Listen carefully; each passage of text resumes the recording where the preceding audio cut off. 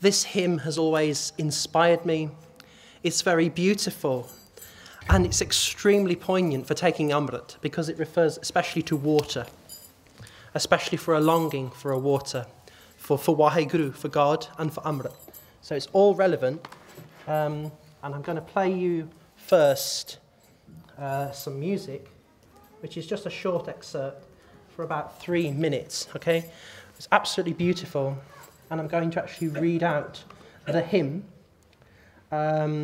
Obviously, I don't speak much Punjabi at all, so this will just be my attempt at trying to convey my message of my experience of Sikhi. You know, we don't preach that everyone should become Sikh, so it's not one of those messages. It's why I, individually, over a period of 8 years, chose to become Sikh. As the deer pants for the water, so my soul longs after you. You alone are my heart's desire, and I long to worship you. You alone are my strength, my shield. To you alone may my spirit yield. You alone are my heart's desire, and I long to worship you. I want you more than gold or silver. Only you can satisfy. You alone are the real joy giver and the apple of my eye. You're my friend and you're my brother, even though you are a king. I love you much more than any other, so much more than anything. Words and music by Martin Nystrom. As the deer pants for the water, so my soul longs after you. You alone are my heart's desire, and I long to worship you. That's an older version with older language.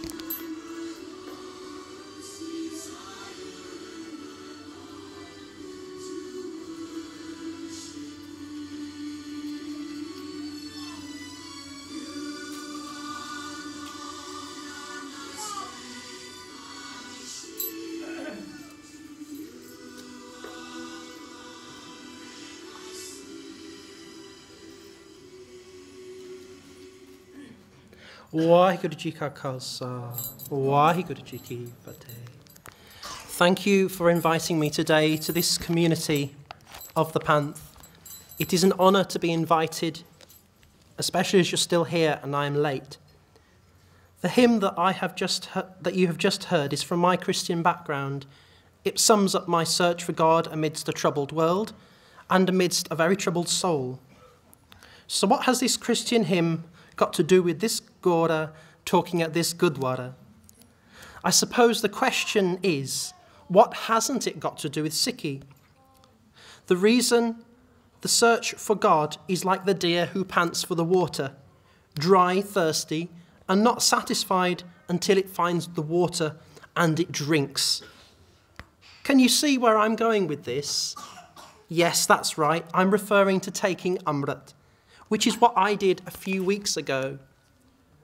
Just to show you that I've not made this up, and my Punjabi isn't very good, I'm going to read you what the actual translation says in the Anand Sahib. It says, your thirst cannot be quenched by any method until you get God's nectar. When you get the nectar and drink God's nectar, the thirst will never trouble you again. This, God's nectar, is obtained by one who, due to his previous pious acts, meets the true Guru. That's in the sacred Nitnam. So I'm not here as a wise Granthi or spiritual leader, but as someone who would like to share my journey of faith with you. My journey as a Sikh has only just begun. Do any of you know what year it was in which I was born? Has anyone told you? Can anyone guess what year I was born? I'm between 25 and 27 years of age. I'm not going to give the date away. Any idea? I was born in the 80s. Someone must know what year I was born. Can anyone guess? Yes. I was born in 1984. My name was Barry Christopher Blower. Blower, yeah, great. People used to take the mickey at school and make lots of comments which I couldn't even repeat because Maharaj is here. So I changed it to Linden Barrington. I wanted to keep Barry, so I changed it to Barrington. I was born in Wolverhampton. My parents are divorced, and life has had many unsettling times, including moving house on many occasions, more than I care to remember. Life has led me into paths of depression, feelings of inadequacy, but conversely, there have been times when my ego has caused me to be arrogant and too proud.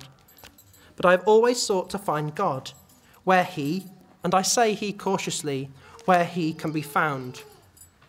So how on earth did I find Sikhi, born in Wolverhampton? Well, that's a very Sikh area, but how did I find Sikhi? I'm Western, white, Christian background. When I was young, my dad was living in Bridge North in a flat opposite a beautiful parish church, and I kept asking my dad if I could go inside and maybe attend a service. My dad took me to the church on one Sunday morning, but after 30 minutes, my dad said, "Let's go, son." He was not religious and didn't feel at ease there. After that, he took me to a shop, and there were copies of the Bible, and I asked for a copy. So my dad bought a beautiful illustrated children's Bible for me, which I still have. After that, my mum asked me if I wanted to be baptised, and I said yes. But she wasn't religious herself. My parents didn't really share any of their religious beliefs with me. They just allowed me to have a Bible, they allowed me to go to church, but apart from that, nothing in terms of spirituality. After that, I began attending a church and singing in a choir. As my parents lived apart, I lived in various churches. I attended various churches in my local community where my parents lived. They would willingly take me to the church in the car, but they didn't come in. After that, I went to the University of Aberdeen, where I had many problems, including severe depression. I was not old enough to be 400 miles away from home in northeast Scotland, aged 18. But during this time, I met Carmelite friars, who were like monks, who influenced my spiritual quest. We prayed together and spent time doing meditation. I came home after failing the first year of university and began working in a local care home. When I eventually left home and moved into an urban area, I was fascinated by all the culture around me. On the bus, I passed Sikh gurdwaras, Hindu mandirs, and the mosque, all of which I visited. In the main, these were educational visits, used to satisfy my curiosity and my interest in religion, and comparative religion had something special about it. They all had something special about them. My visits all had something special to offer, but they were mostly educational visits. The first time I went to a Gurdwara in Wolverhampton, what was that like? When I went into the Gurdwara, I was very nervous. I went into the hallway of the temple, a converted house in Waterloo Road, Wolverhampton, which some of you may know. I was asked to remove my shoes and covered my head. I asked if I was allowed to go upstairs into the temple area. Do I need an appointment, I thought. The second time I went, I passed a bedroom where a man with long hair was lying down, and he smiled at me, smiled beautifully at me. On going into the Gurdwara, a kindly old man came to me and gave me a piece of fruit and a lolly. He said, and I said to him, "Oh, it's you. You were the man lying on the bed." He looked so different in his turban and bana. It was the same person. He explained the essential Sikh doctrine that God is only one, and he gave me prasad. I sat down. It felt so peaceful, but I was always a little on edge. Lots of elderly old ladies watched me curiously. Every time I stood up, they looked, and I was so worried I had done something wrong. I never found an opening or place where I could really learn about Sikhism and its teachings in depth. So I asked a few aunties in an Indian charity shop to show me how to tie a turban. I wore it a few times, but hadn't got the confidence to wear it and to ignore the strange looks from the public. This was in 2003. I began wearing a bandana for work and a kippon. I don't understand why. It just felt right. But I really didn't understand Sikhism that well. Looking back, I find it quite embarrassing that I wore the kippon then, because I didn't really understand much about a kippon and about Sikhi. So if I'd have been asked, I'd have been in a tricky situation. Anyway, I wanted to know more, and I eventually found DTF Bookshop, Soho Road, Birmingham. It's not an marketing campaign for them, but that was one of the sources, one of the few sources where I could find information about Sikhi. I met a lovely lady there, and I purchased a nitnem. Could you play the CD, please? I hope you don't object to Miss Pooja, but it is a religious version of the Mool Mantra, so she's not my favourite, but this is a beautiful ekonkar that she has sung, absolutely beautiful, and I often listen to it in the morning.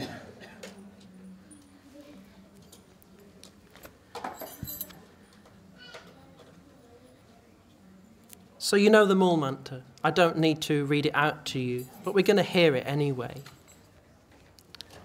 On reading the first page of the Japji Sahib, I felt like I'd found a pot of gold. It was beautiful, universal, and enlightening. I began reading parts of it in the morning, sitting at a table in my miserable bedsit.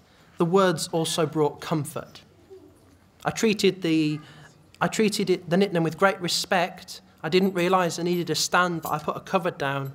And this was in 2003, just starting out, trying to do all I could to try and practice Sikhi in my own way, because I couldn't communicate with people because of language and because of other things. It was very hard for me to actually start to understand Sikhi and to start worshipping. So I started to just read parts of it, particularly the Japji Sahib. First page, absolutely beautiful. It's only one God. That means we don't need to fight. There is no Hindu, there is no Muslim, God is only one. So we're going to listen to that. Absolutely beautiful one by Miss Pooja.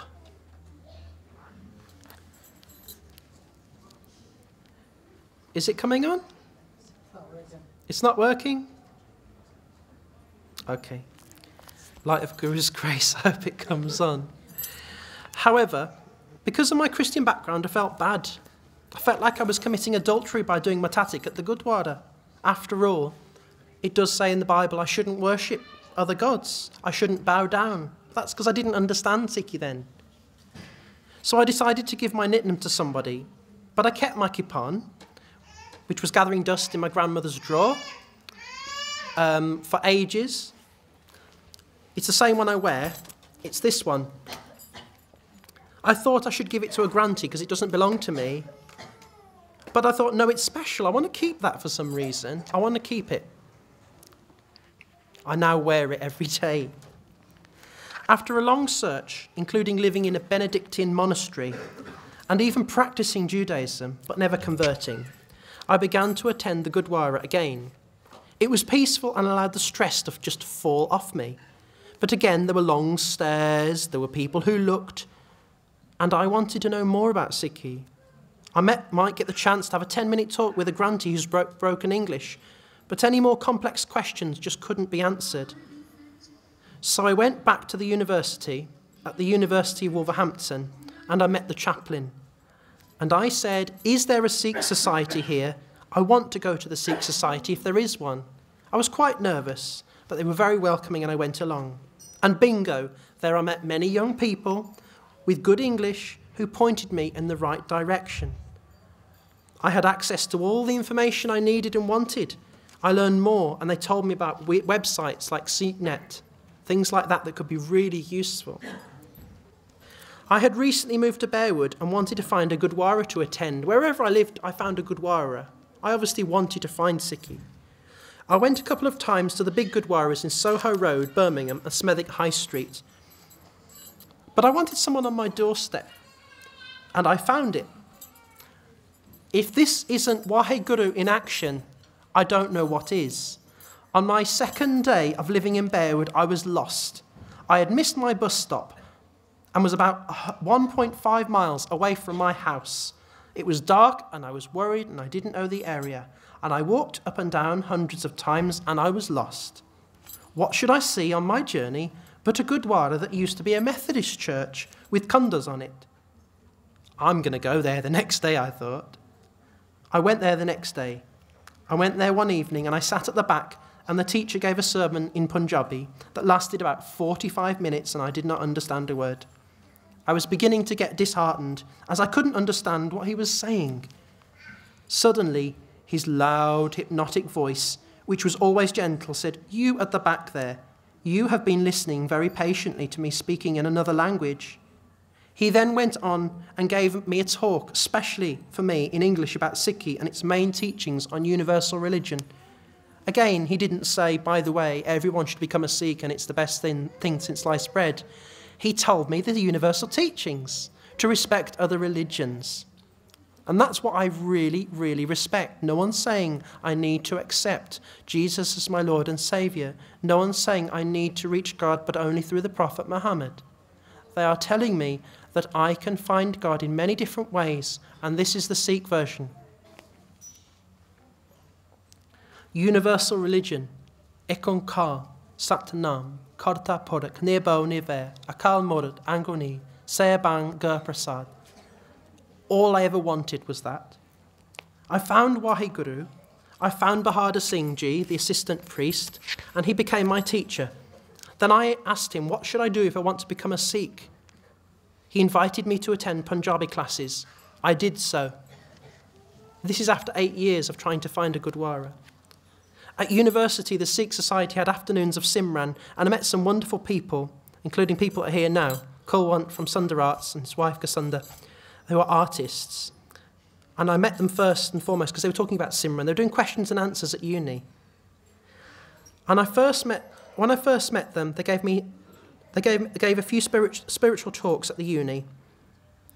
And one day I said to the president of Sikh Soc, I'm not joking, please don't be offended, please don't be offended, I'm not taking the mickey, could someone teach me to tie a turban, please? And I was so worried. But guess what? The answer was yes. No problem. They gave me some material and I learned a simple round turban style. Apparently it's called the I'm late for work turban. I don't know if you've heard of that one, but that's what they told me it's called. I said I would wear it once a week to get used to it and to see if I really wanted to be a Sikh that badly. But after 2 weeks, I said, do you know what? I don't care anymore about other people's looks. I will wear my turban if I want to. And I wore my turban all the time, in my free time, and then I started to wear it all the time for work. Some of the Sangat said I shouldn't be wearing it. I'm not baptised and it's offensive. I should wear a podka if I want to. I thought, okay. And that hurt quite a bit, to be honest. And I didn't go in for a week, and they said, oh, we didn't offend you last week, did they? I said, no, you didn't offend me. But that's how I felt inside. About 2 months later, I asked to take Amrit. And on the 17th of March, at midday, I did so. I don't make decisions easily. Even buying a new sofa for me is a big deal, you know. I don't find it easy to decide many things in life, but this was one thing where I confidently asked to take Amrit, and I couldn't believe it was going to happen. But I desired it, and it did happen. What was it like the night before I took Amrit? The night before I took Amrit was very special. I knew that I wouldn't sleep that night. I was excited and couldn't wait. So I asked the Granthi if I could stay in the guest quarters that night. And I went upstairs into a makeshift sleeping area. And there were thin mattresses about that thick, on the floor to sleep on. It wasn't the Ritz Hotel, you know, but I would prefer to stay in the Gurdwara any day. It was very comfortable. I didn't need anything else. It was like being in a locked room that held me, not in bondage, but in a room where I knew I could sleep near to Guru Granth Sahib. The room was quite full and quite small, with only a little light, and in the background I could hear some older Singhs speaking gently in Punjabi. I couldn't understand a word. It was like being in another country. But the reassuring, calm tone of those who were present, representing generations of Sikhs and my soon-to-become ancestors, helped me to sleep. Without speaking to them in any English at all, I knew I was in good company. Well, in the morning, I got up at about 2:30 a.m. I had a good hot ishnan and began to listen to the Panjbani booming through the microphone. I must confess, I went back to sleep, but I listened in the background. At about 4:30 a.m, I got up and listened to the Bani on my phone using YouTube. As you know from the last time I was here, there are some rather cutting YouTube barneys that just really are hard on the ears at 4 a.m. But I wanted to listen to them, so I did. But that's why now, I'm glad I said that, because at the end of the talk last time with Harvinder Kaur, someone gave me a lovely CD, which I listen to every day now, which is great. So I'm glad I said that. I hope I've not offended anyone, but some of them are really not very good quality. On the day that I took Amrit, people spoke words of encouragement to me in the morning, and then after studying Punjabi in the class with the little children, everyone quickly left the divan, apart from those taking Amrit. This was it. It was about to happen. Would it be formal? Would the Panj Pyara accept me? What if they said, no, you're not taking Amrit today? I was really worried and thought, does that mean I would have to leave the Gurdwara? Would I come back again? The Panj Pyare came out of the Sachkhand. Uncle Ji Bahadur held a large kipan.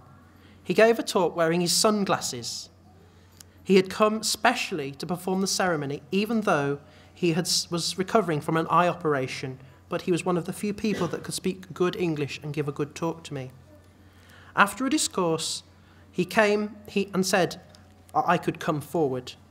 I was one of the first. In fact, I think I was the first to take Amrit that day. What surprised me was that the ceremony was more about what I did rather than what was richly done to me. Water, Amrit, was poured into my hands, and then I drank it 5 times, and it tasted sweeter than anything I'd tasted in my life.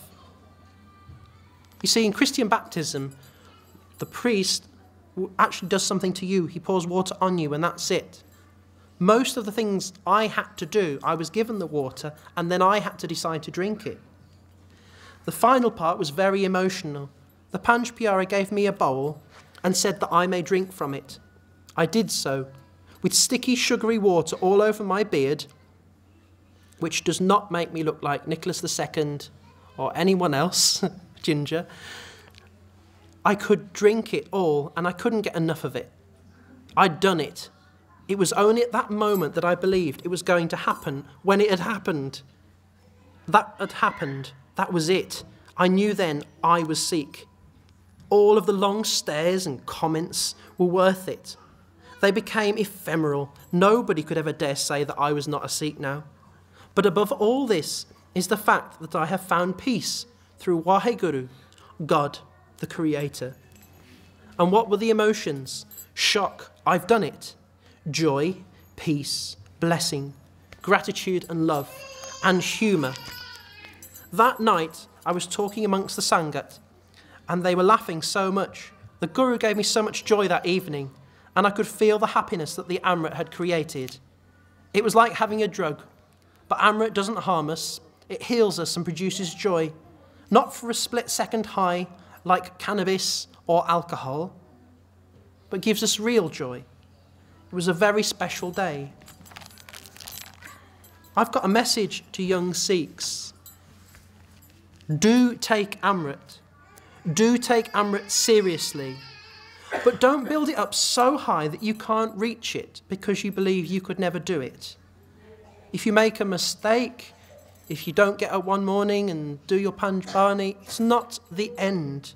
You're still an Amritdhari Sikh. So don't make it so high that you put everyone on a pedestal, but you could never do it. You can. Don't be put off by those who don't understand. Don't discourage a friend from taking Amrit or from practicing Sikhism just because you don't practice yourself. I think that sometimes can happen. Also, please welcome people of other faiths and people exploring Sikhi to your Gurdwaras. Do welcome strangers with love and generosity. I don't know my Gurmukhi yet. I use Malabis. And I say Waheguru, I say Satnam Sri Waheguru Ji, Satnam Sri Waheguru Ji. But I also say in English, peace of God, peace of mind, Waheguru, Waheguru, Waheguru. See, for me, I didn't want to become a Sikh so that I could be a teacher or save the world. That was what I wanted to do when I was a Christian. I did it sheerly, completely, and utterly selfishly for me and for nobody else in this entire world. I did it for me because I needed to do it. I needed God And this was one way, this was the only way that seemed to work. And I found it.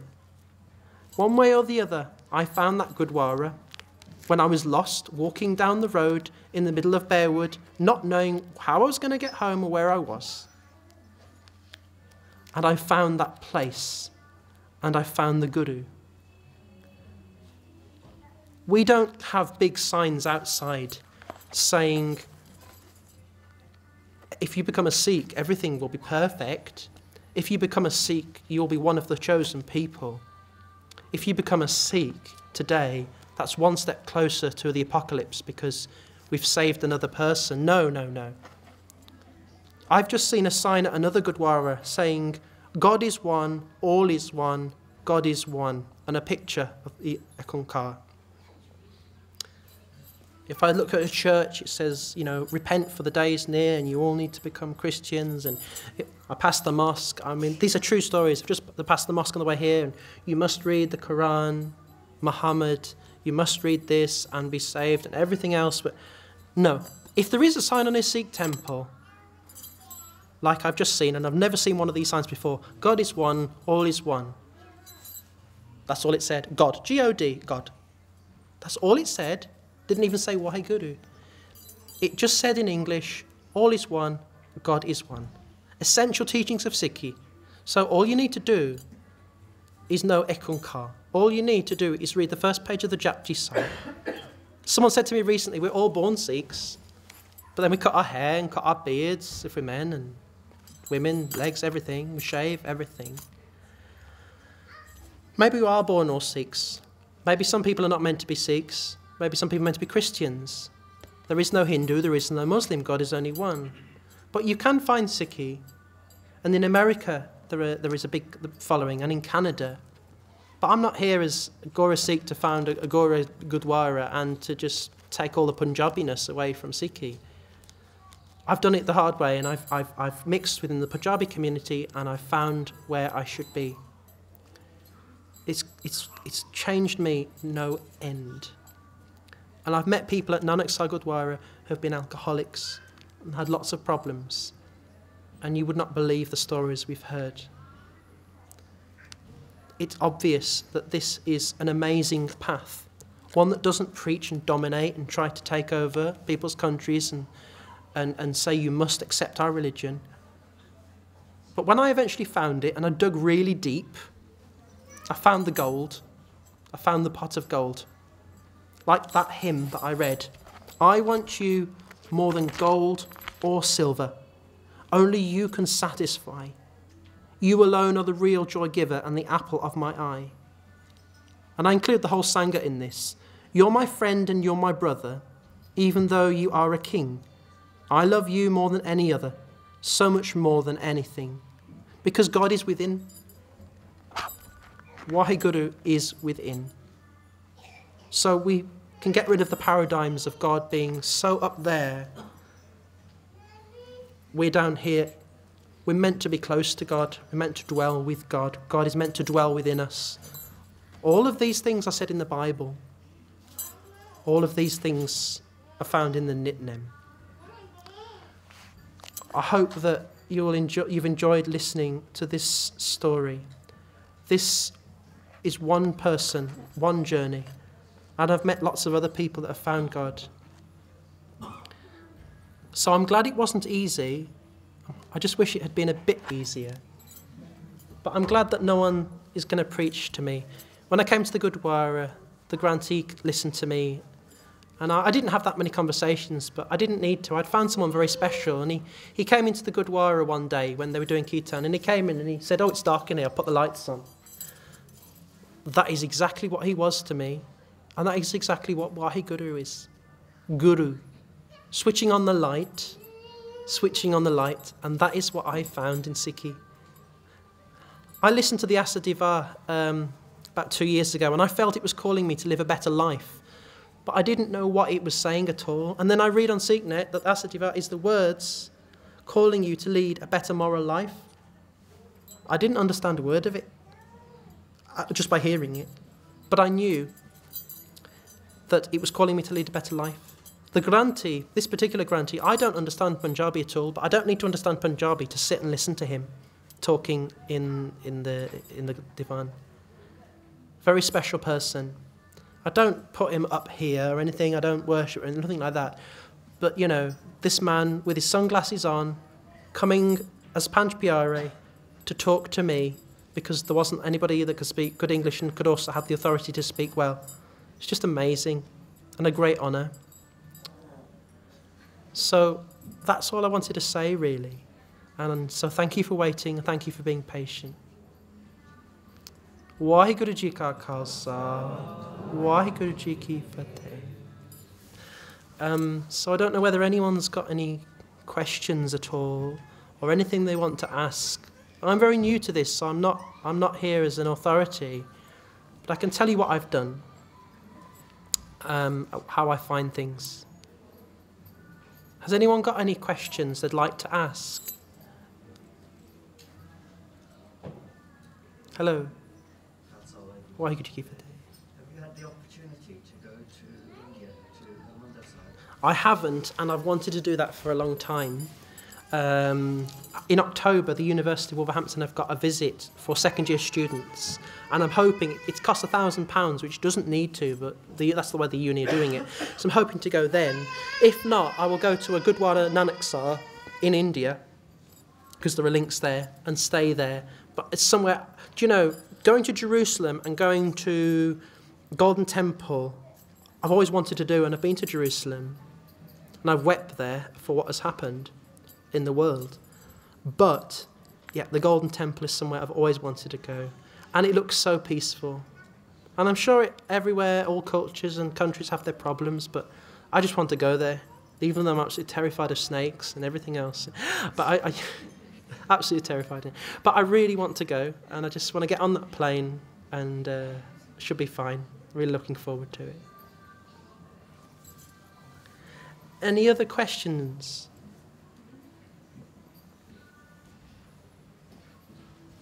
Yes? You know when you said you wish it could have been easier? Yeah. What would have made it easier? If I'd have found Nanaksar, Gurdwara Nanaksar earlier, or just met, well, like meetings like this, you know, where here I just meet lots of people and I can ask lots of questions, and now I've got so many places to go and ask that there's no problem. But before, like if I was lucky, there might be the grantee there that day he'd tell me a bit about Sikhi and what it taught, but I'd never got the opportunity to actually say, yeah, but look, uncle, you know, I want to become Sikh, I want to do this, I want to do that. You know, I just needed the people to let me in. Some people in the street, when they see me, who are Amrit Dari, say, Waheguru Ji Ka Khalsa, Waheguru Ji Ki Fateh. And other people look at me blankly, like I've just shot their mother. You know? They actually look absolutely gobsmacked, absolutely uncomfortable. If I smile at them, they think I'm taking the mick because I'm wearing a distar. If I look very serious, they think they've won. I was walking down the street, and there was, I think he was a Sikh guy, I don't know, he was an Asian guy, walking down the street, and he was a parking ticket man. I can't stand people like that. Especially when every what do you call it, every Paul Marshy, they give tickets to all the auntages, you know, and he was so angry. And he was laughing, and he was really laughing, taking the mick. And then what happened? Mr. Singh comes along, Amrit Dari, Waheguru Ji Ka Khalsa, Waheguru Ji Ki Fateh. And I thought, Waheguru. Thank God, thank God. I was on the escalator with Amrit here on the way. This lovely lady in the star, and she looked at me and went, and she looked at him and went, and gave him a lovely smile. And I thought that just makes a total mockery of Sikhi, and it makes a mockery of the Khalsa, really, because that's not what it's all about. And I'm sure that, you know, if a Muslim said to Guru Nanak Dev Ji, Salam Alaikum, I assume that he would have said Alaikum Salam. Or he would have said, God is only one. Waheguru. God is only one. Thanks be to God. I'm using lots of English terminology, but it's what I'm used to, it's what I know. So yeah, that's really important. So just making it a bit easier, you know. I have to say I'm very proud, especially when I see the women in the Dastar, because I find that there are lots of men out there that are clean shaven and they're not doing what they should be doing, but I find that normally the women, if they do wear the turban, they're serious. They're either Amrit Dari or they're not wearing a turban. You know?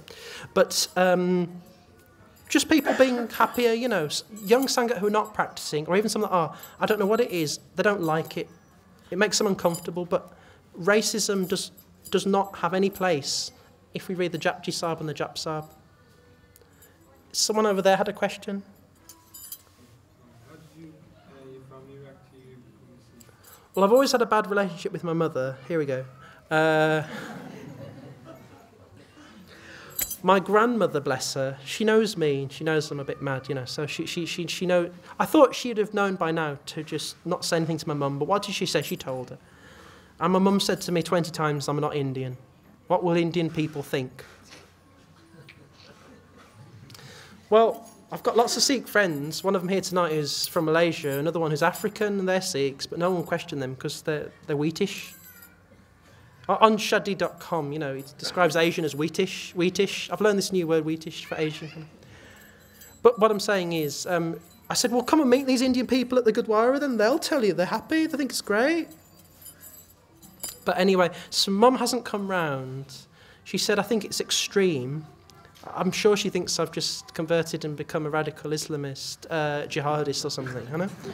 I mean, using words like extreme, that's from the media. My dad, at first, he didn't like it, but he's always talked to me about the Indian culture with great affection. He's got invited to Indian weddings, I'm assuming the Hindu or Sikh weddings.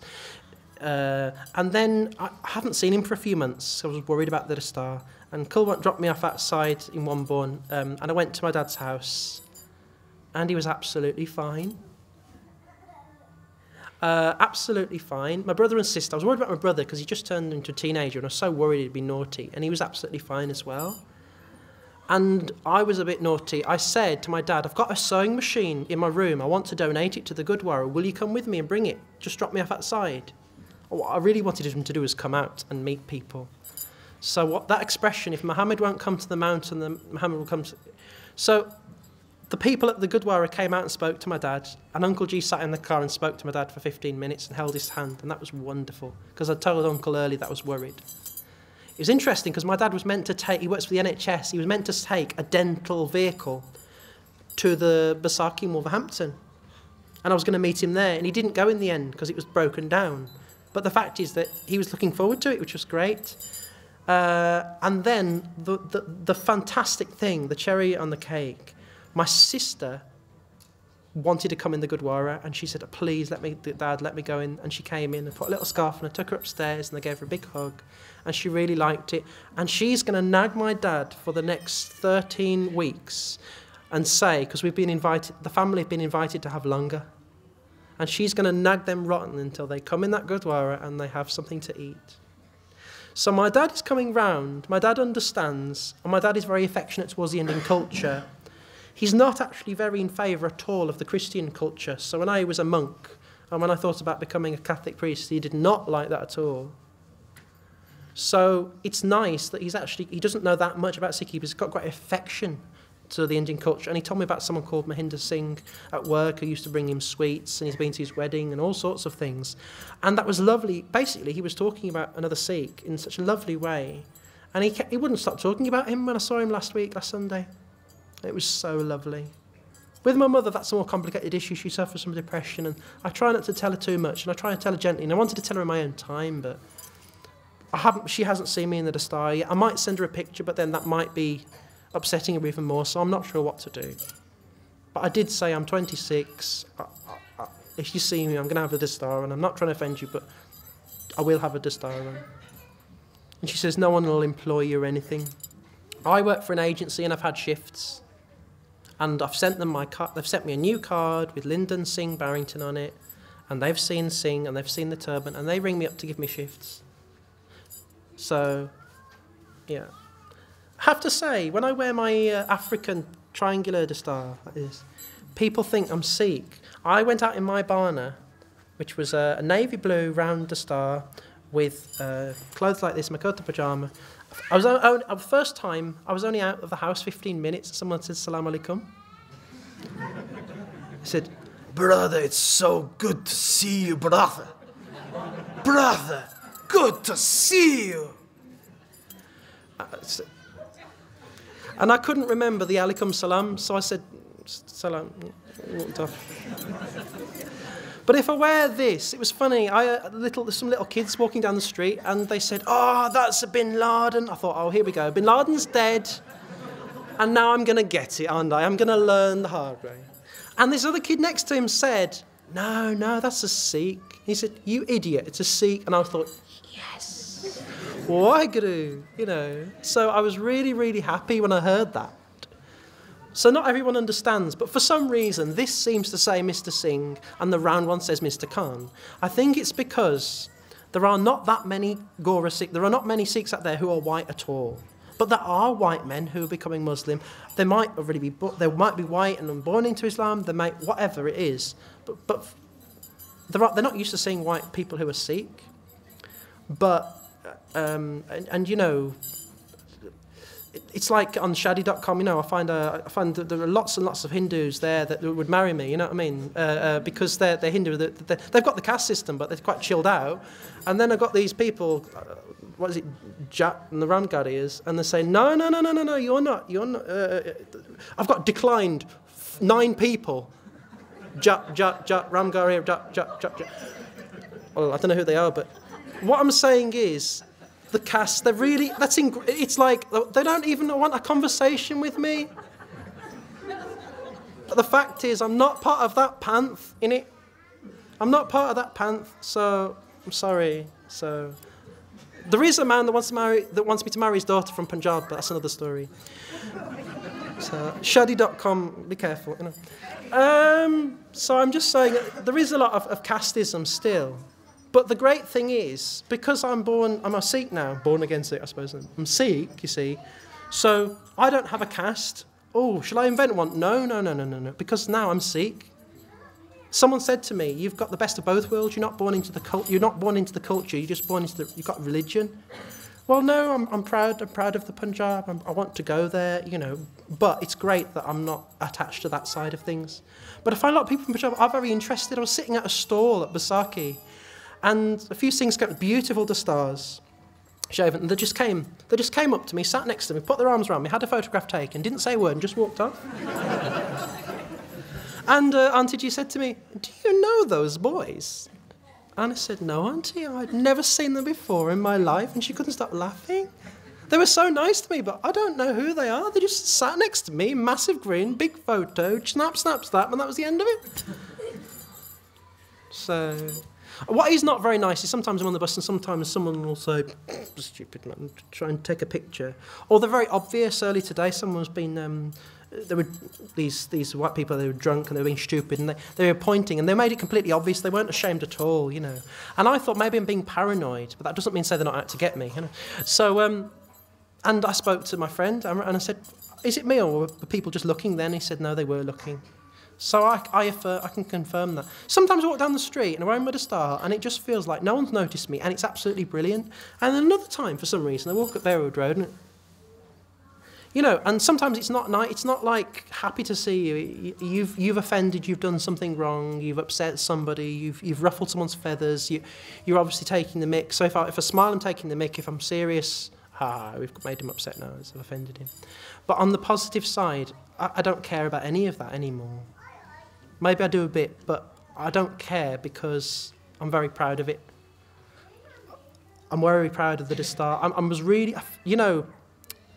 This is one thing where I just texted a friend and he said, you know, wear it with pride. It's before taking Amrit. And I thought, yeah, on top of this, regardless of everything else, am I allowed to be proud? Yes. Am I allowed to be offended? These people can be offended with me wearing a Dastar. Can I be offended? Yeah, I can be offended. I'm very offended when they do that. But I rise above it because this is the world in which we live and we need to educate people about it. And it's nice that there are many occasions when the Dastar is actually a conversation opener. And something that was said to me this week, have they gone? He said to me, Kul once said to me, "Be a non-stick pan." I love that. Don't let things stick. Don't hold grudges. I've not mastered it yet, but don't be a non-stick pan. So when you've got the pan in the bowl, and you're trying to get all the dirt off because it's stuck so tightly because the pan is keeping it there. And that's our hearts, and we can just Get rid of it all. Wash it off. Any more questions at all?